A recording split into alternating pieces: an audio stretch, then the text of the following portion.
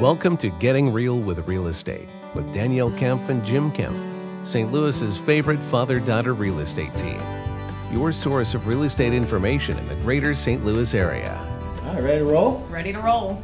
Ready? Welcome. I'm ready. You ready, Todd? Yeah, you know it. Awesome. We got a special guest today. Welcome to the show, everybody, to our listeners over in Europe. Thank you. Internationally. I know. We're going in. I'm not licensed in Europe, just for the record. Oh, for the record? Okay, good to Yeah, know. that's 2026 goals. 20. There you go. That's good. Yeah, We'll hold you to it. Yeah, maybe we should do the same thing. That'd be great. Yeah. So we got a special guest today. I want to thank Todd Birkenholz with Genex Consulting for coming over today. Todd is a wealth consultant. Todd, for full disclosure, Todd is my wealth consultant. Helps me stay straight and hopefully be able to retire someday. You're going to retire?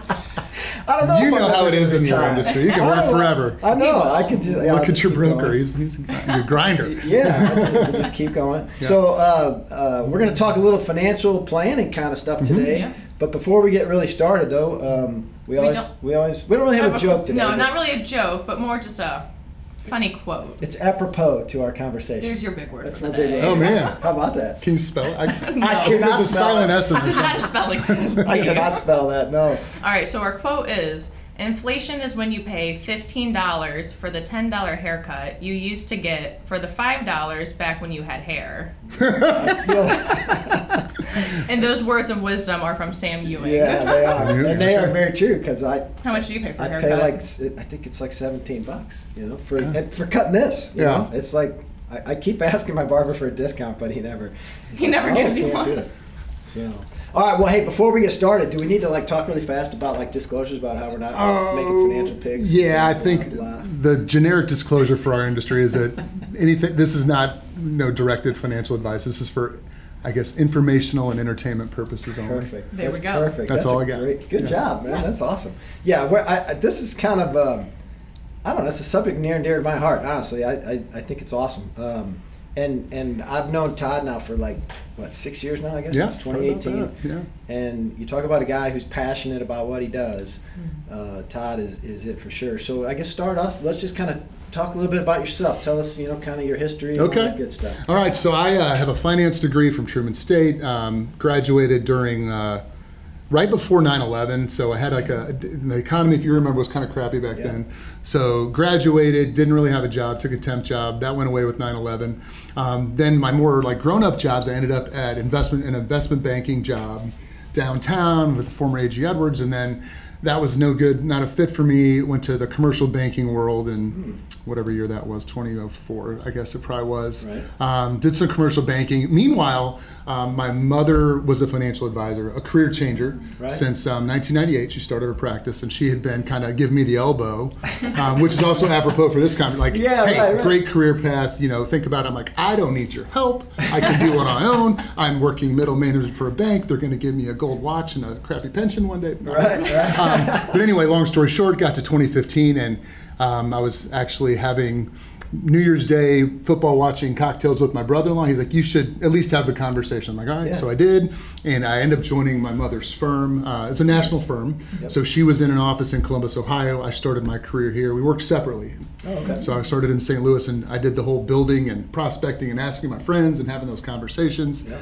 So did that, started in 2015. We officially became business partners in 2018, awesome. Formed a limited partnership, and then fast forward, she's retiring, and she's like, before I retire, you probably, if you want to stay here for the rest of your career, that's great. But if you don't, probably should help move clients before I get out of the business. So we ended up moving to where I'm at now, Genex Consulting, right in the middle of the pandemic, right in the middle of April of 2020. So would not advise, but there's never a wrong time to make the right decision. Yeah. So I've been very happy there. And so we're independent wealth advisors, and we handle comprehensive financial planning and asset management and all sorts of that stuff. That's awesome. Great story. So what, you worked for your mom, you worked for your dad. Yeah. Family businesses. Yeah, that's kind of cool. And someday your dad will work for you, you know that. He already does. He already does. What do you mean someday? Exactly. That was 2020. March 2020. Yeah, March 2nd, the day she got her license, I started working for her, I think. Or even before that. So, yeah.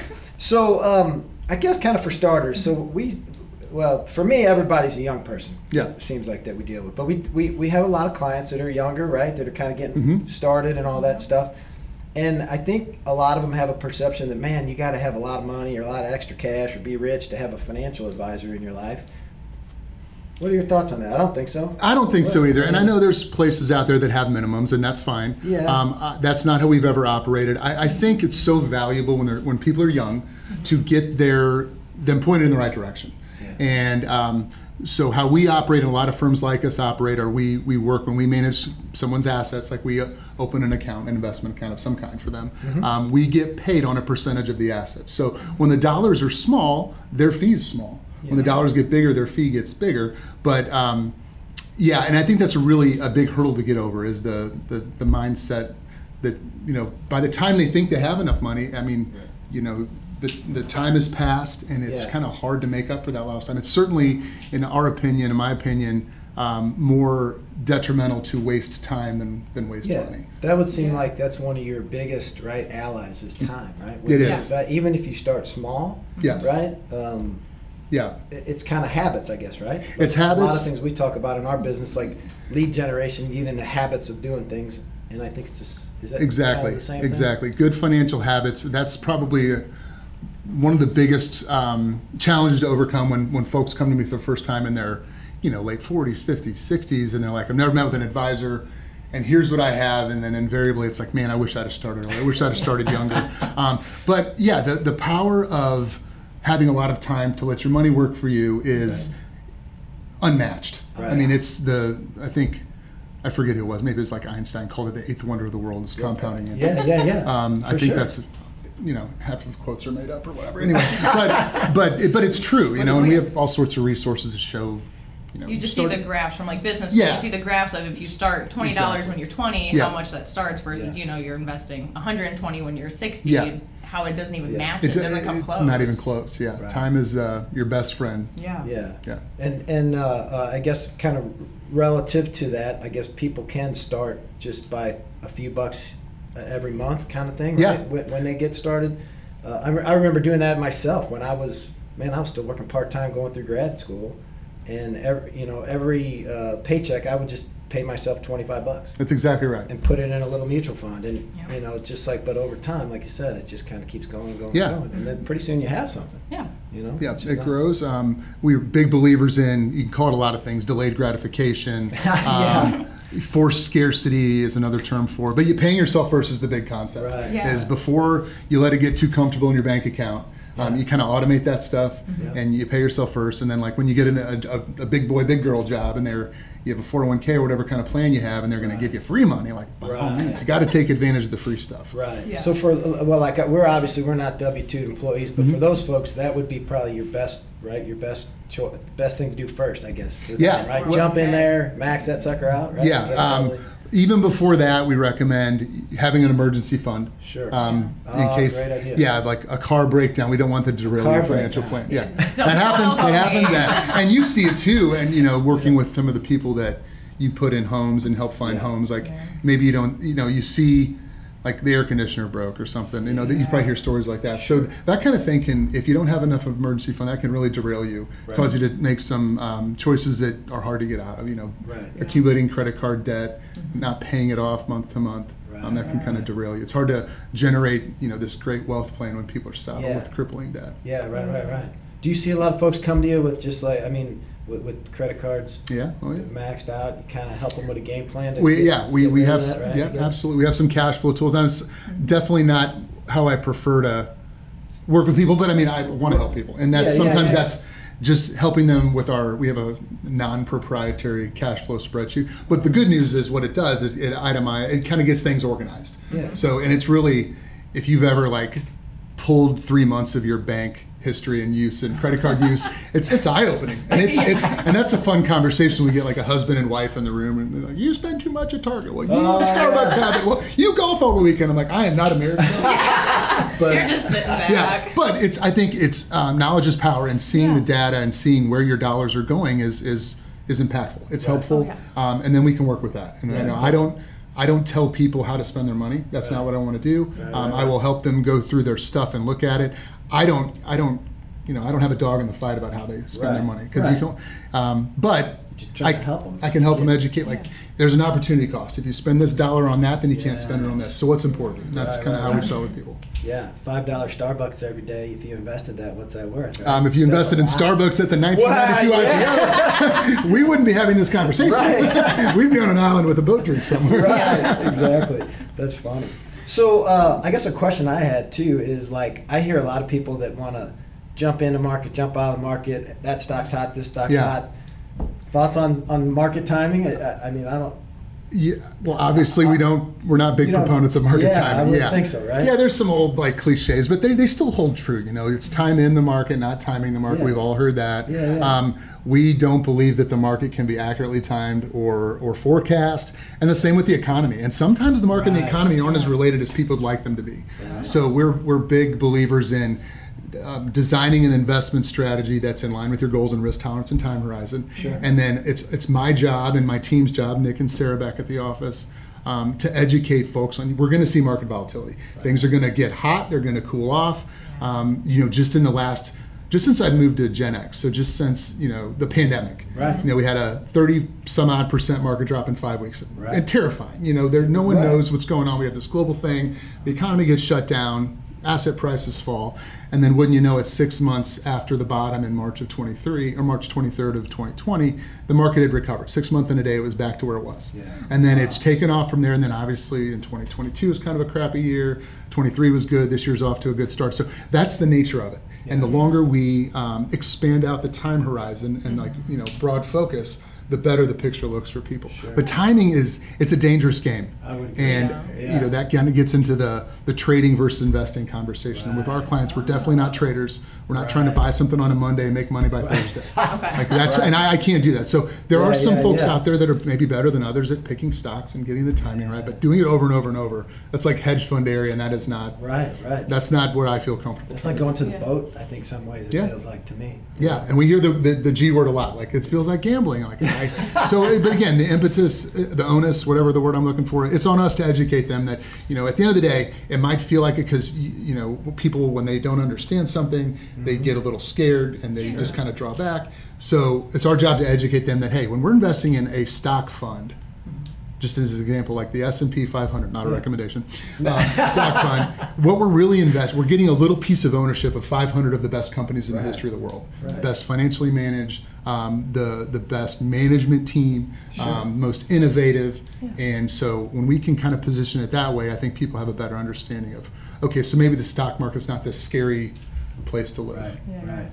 So you talked a little bit about stocks. What are some other ways that you can diversify? Do you do anything with crypto or what's the NFTs, the little photos? Yeah, so I don't have any experience with NFTs. So the crypto's been really interesting. So I mean, everyone's heard of Bitcoin. I mean, that's the big buzz one. And there's been 25 other coins, Dogecoin. Yeah. There's one with a dog. I can't think of what it is, but Shiba Inu or something like that. Anyway, but yeah, so So we've had that in our portfolio. We've had a crypto, we had a Bitcoin fund for a while in our portfolio, just a teeny tiny sliver. With anything, whether it's crypto or a individual stock or even a fund, we want to make sure that people aren't overexposed and have too much concentration in one thing, all your eggs in one basket. So to your point, yes, we champion diversification, and it should be aligned with your goals and risk tolerance and time horizon, all the boring stuff, but it works. But I do have clients that want crypto, and I just word of caution, you go in with eyes wide open, for someone else smarter than me in the crypto space can educate me on, the value of it. As far as I know right now, my personal opinion, and it doesn't mean much, is that we're operating under what I would call the greater fool theory. So I just think that it's worth something today. I don't know why, but it might be worth something more tomorrow. So therefore, I'm going to hold this asset. Full stop. But no, and people hear it, and there's trends and hot stocks, and you watch CNBC long enough, which I do every day, all day long. It's on in the background. It's background noise. It's the symphony of my life at this point. But I just want to hear what mainstream people are hearing from what they consider the financial geniuses out there. And they talk about crypto, and they talk about Tesla, and they talk about Google, and talk about all this stuff all the time. But we're still big believers in diversification. So some of those are fantastic companies, and there are a lot of them are in our portfolio in one way or another. But diversification. And then, you kind of asked about stocks are one way. There's kind of three main asset classes out there. There's stocks, which means you own something. There's bonds, which mean you lend to somebody. And I think if most people took a step back and said, well, what's better, to own something or lend money to somebody? I could probably rather own it most of the time. And the historical performance of the market would bear that out. And then the other way is cash. And cash is awesome right now because you can have almost no risk and get 4 or 5% on your money, which is... That's pretty... I mean, some of us in this room haven't seen that. Some of us have. Yeah, it's been a while. I mean, I remember way back in the day, and I was just a kid, right? I was cutting grass, and my mom was always good about, hey, save your money, and I'd get a CD, right? Yeah. And those suckers were paying like 10 and 12 and 15%. That's right. I'm like, wow. Yeah. And but then we go through the pandemic, and it was down to what, 0.02%. Yeah, right. So you weren't making anything. It was like you put it under your pillow, and you'd almost make as much as in the bank in that case. But now it's not bad. Like it's not bad, and then you can make 4 or 5%. Yeah. I have those conversations. That's probably the most. Now that the market's doing well. Yeah. People have had a lot of cash sitting around. And like, I feel like I should be doing something with my cash. What should I be doing? So that's certainly an individualized conversation. But the money markets has been good. We have clients in for goals that would need a money market. And CDs. The only thing with CDs, people just need to know they're a contract. So there's a fee, there's a penalty to break it before the maturity of the CD. But CDs aren't a bad place to live. If you don't need the money for a certain period of time, locking it up in a 2-year CD, getting you in the 5s with some of these banks, maybe higher. Not a bad place to be. Especially for, and that's probably the, again, not direct advice, but for someone who had a home purchase goal in the next couple of years, like I can't in good faith invest their money in the market because if it goes down 20%, I can't do that to them. But a money market's a great play, and it's certainly in this environment, it's doing much better than your typical savings, which is nada. Which is great. But a CD or a money market type instrument is a great tool to help them get their down payment for a home purchase. Yeah, because we talked to a lot of folks who are doing exactly that. Their goal, they may not be wanting to buy today, but we love talking to people who want to buy in 2 years or whatever. You're gonna want to sell homes, aren't you? So we want to sell them today. We want to sell them in 10 years. So if somebody's looking to do that, that's a great, put it in your a little money market, save up to that down payment, and it doesn't have to be a huge down payment, folks. Just so you know, it doesn't have to be 20%. No, not anymore. No. But talk about inflation a little bit. That's like, as I understand it, right? That's kind of one of your bigger risks, kind of in a way, right? When you're talking about investing, is kind of staying up with it, or what? Right? I think that inflation is probably the biggest risk. Is it? I think it's much more. I think it's much greater than your market, your money, your account going down for what has historically always been a finite period of time. Right. We know the Dow this morning hit an all-time high, hit over 40,000, which is just an arbitrary number, but it's kind of sensational. But inflation, everything is getting more expensive. Things are not going to go backwards. We talk about that a lot in our weekly meetings with other people in our group. But it's not like the price of gas is going to go down 50% or groceries go down 50%. Then the pace might slow, and we hope it does. But we have to build a plan for people that has their money outpacing inflation. So if the historical inflation rate is somewhere in the neighborhood of 3-ish%, going back 80 some odd years, and our stock market, meaning specifically the S&P 500, has done about 10, your margin, your net purchasing power is about 7. 10 minus 3 is 7. And then, and that's a conversation we have with people all the time. Like so when I talk to folks who are like, well, tell me what do you think about gold? Is gold a good hedge against inflation? Like, well, yeah, maybe, but not as good as being invested in a broad assortment of different kind of equities that have traditionally outpaced inflation by a lot. Right. That's great. That's awesome. Cool. So home ownership, obviously. Right? American dream, baby. The American dream, right? I mean, obviously the podcast is a little bit about real estate, but we want to educate people about all kinds of areas. So I had a quote that this is from Lawrence Yun, who is the chief economist for the National Association of Realtors. Now, he said this back in April 23. He said, a monthly mortgage payment is a forced savings account and helps homeowners build a net worth about 40 times higher than that of a renter. Holy cow. That's a lot. That's a lot. Yeah, that's huge. A lot. That is huge. I guess, from an investment advisor standpoint, how does the home ownership play into like your client's overall net worth strategy and stuff? Does that in their goal? Is that a big? It's a big. It's gotta be, right? It's a huge part. I mean, generally, that is your largest asset for a long time. Yeah. Maybe some point your saved retirement gets over Right. that, or Right. you know. But I don't talk to a lot of people that's not a goal of theirs. I mean, it's a goal for most people, Yeah. whether they're in a home now and they want a second one, or it's time to upgrade. You know, their life's changed. They've added kids. Sure. They want to move to a different neighborhood. So that's a big planning piece, and yeah, it's a huge part of people's net worth.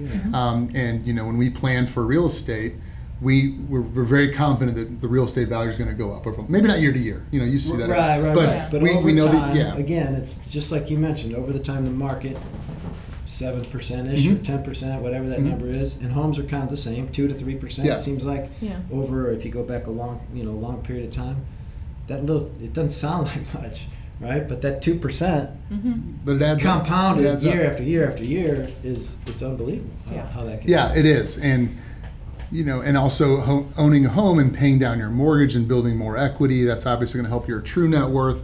It also frees you up to do other financial things. Like if, you know, we have clients that will put a mortgage on one house and then go buy a second one, and you know, all sorts of different things people can do. But but real estate, I don't know that I've talked to anyone that's like, no, I just plan to rent for the rest of my life. Really, that's good. Well, good. That's I good can't think of news. anyone on top of my head. That's good news Yeah. for us. Yeah. I think roughly, I think in America, 2/3 of the people own their homes and about a third rent. So, congratulations to the 2/3 there. We'll help the other third. Yeah. Right? So Yeah. that's good. But let's see. I was just thinking of something along those lines now, and I kind of lost my train of thought. What was I going to say? I don't know. Maybe about like rentals or something. Oh, kind of about renting. Mm-hmm. You know, obviously, one thing that when we're talking to folks, they're paying somebody's mortgage. They're paying somebody's mortgage, Right. Or the landlord's doing it wrong. Yeah, yeah. I mean, I have a couple rental houses, Yeah. right? So obviously, I don't do it for charity. I mean, I should, maybe, but I don't. Unless What it's a nice guy you are, Jim. Yeah.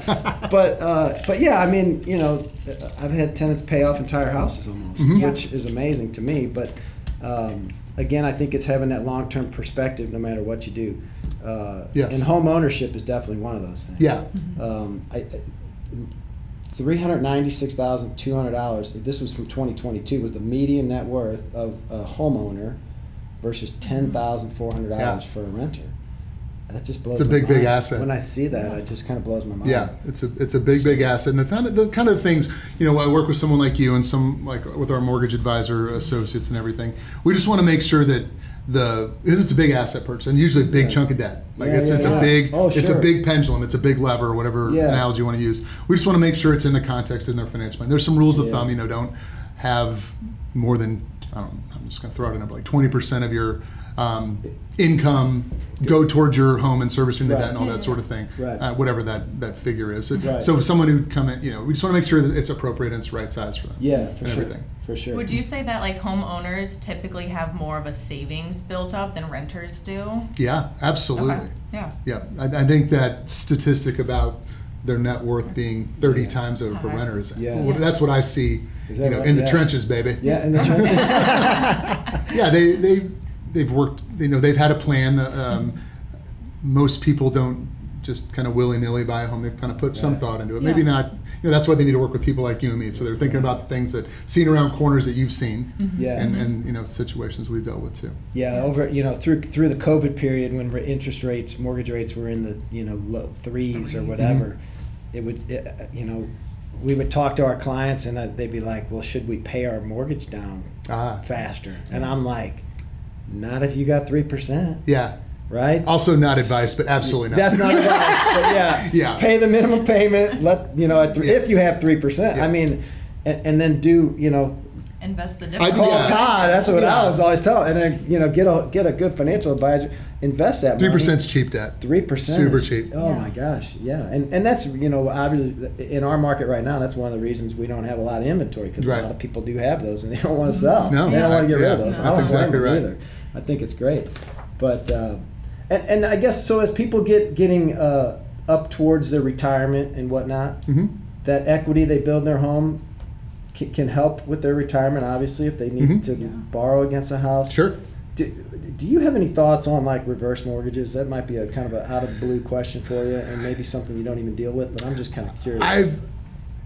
I don't deal with it directly. Obviously, no, I'm not a mortgage advisor, but I do. I work with a great one. Yeah. Yes. And I think unfortunately I think it's marketed to people, and I don't think they necessarily always know what they're getting themselves into. It sounds great on paper, like, oh, you'll take ownership of my house and I'll get a stream of income, and that's great. I think we come across one situation where it was the right answer. It was the right answer, and that we tried to go through with it, and they ended up going with my recommendation. They went with another guy. That's fine. So no, I don't see that a lot.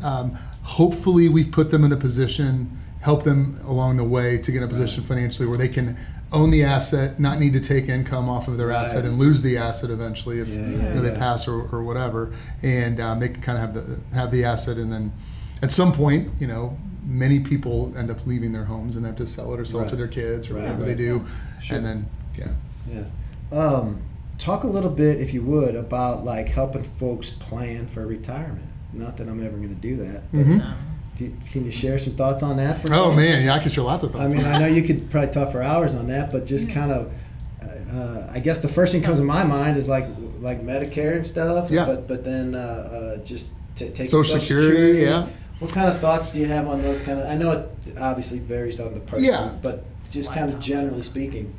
Okay, so certainly when you're in your working years, we call those the accumulators. So my job is to help them figure out how much they need to save and where they need to save it. Asset allocation, diversification, what kind of accounts. So there's a lot of like kind of tax planning. Sure. Not a CPA or I took 6 hours of accounting. I'm still mad I got a B in one of them. But there's a lot of build up to get to the point where now we've got our number. We've reached our point where we feel like we have enough money that we can live on for the rest of our lives. Now, how do we put all the other pieces together? Right. So I love getting. I usually ask clients when they get to a certain age, like let's look at a Social Security benefit statement. Right. So you can go on SSA.gov and grab one of those. Okay. And it's just an estimate until you get like right up to the finish line. But you can take Social Security as early as 62 or as late as 70, and everything in between. And then there's a full retirement age. So there's a lot of different moving pieces about when the optimal time to take that for people is. So normally I would if you're working, you probably shouldn't take Social Security. If you're full time, then you can get sideways on that pretty quick. I know enough about Medicare to be dangerous, and moreover know enough exactly who to refer people to Medicare help. Right. It's a confusing world. The rules change. It's different state to state. Right. So partnering with somebody who's focused on Medicare has been really a game changer for me as people get to that. But that's part of it. We do have a lot of people, if we're doing a great job, they can retire much earlier than Medicare. Well, maybe not much, but early enough that they need to go out to the exchange and find health care. So we do budget that into their plan. That's right now we're budgeting like $10,000 a year for between your retirement and 65. And obviously just a little out of pocket for Medicare. But it's a puzzle, and everyone's puzzle is different. And we get through the accumulation phase. We've gone through our planning software, and we've gone through what we call a Monte Carlo of simulation of returns over time, and we're good. And that's generally the easiest part to show them is that the dollars work. That's got to be super rewarding. Working with folks for over an extended period of time, and then seeing. It's the best part, and that's awesome. It's great. And then the distribution's a whole nother. Then you meet people that have saved their whole life, and they're like doing a great job saving. Like getting them to take their money out is like pulling teeth. It's like they don't know what to do. And especially it's okay to take a little while. It's like go do something. And furthermore, when you get to 73 or 75, they make you take it out. Like you have, Okay, that's awesome. Yeah, minimum distributions are for accounts that have never been taxed. The IRS. It's like it's time to pay the piper. You got to sooner or later. Sooner or later they're going to get you. Awesome. All right, cool. Any other questions that you can think of? Man, this is I think we've talked about everything from the beginning to like the end of the planning it's been great information. Thank you. You're very welcome. Thanks for having me and doing it, folks. I guess just to kind of wrap things up, man, make sure you have somebody like Todd on your team as you kind of go through life from hopefully you buy your first house with us. And then you retire with Todd. But I mean, if we'll have fun. I promise. It'll be a fun trip for sure. But no, thanks again for coming, man. Great. We really appreciate it. Thank you. And thanks for listening to the show, folks. We'll see you next time Getting Real with Real Estate. My goodness. I was going to say selling St. Louis. Getting Real with Real Estate. All right, we're out. Podcast. We'll see you later. Awesome. You've been listening to Getting Real with Real Estate with the Kempf team. Have questions about real estate or something you'd like to discuss? Contact the Kempf team at 314-336-1926 or visit our Facebook page at facebook.com/The Kempf Team. Don't want to miss any episodes? Follow us on your favorite podcast app or YouTube. The Kempf Team. Real, honest real estate.